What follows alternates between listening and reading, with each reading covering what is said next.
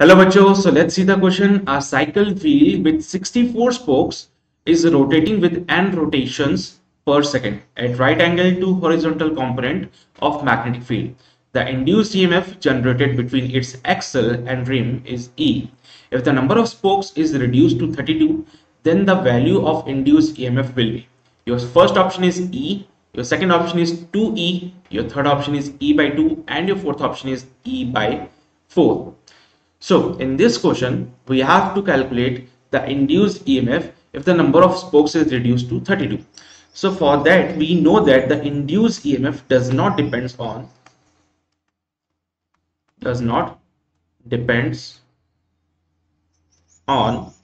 number of spokes.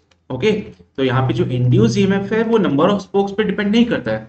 आप कितने भी सारे नंबर ऑफ स्पोक्स यहाँ पे लगा दीजिए 64, 128, 200 कितने भी स्पोक्स लगा लीजिए, the induce EMF will be same and that induce EMF comes out B BVL square by 2।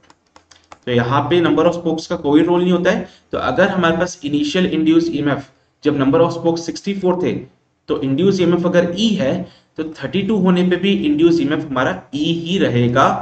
तो there will be no change in E, there will be no change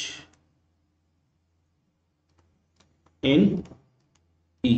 तो यहाँ पे E में क्या होगा, कोई चेंज नहीं होगा। So your A option is absolutely right. I hope you get the concept of this question.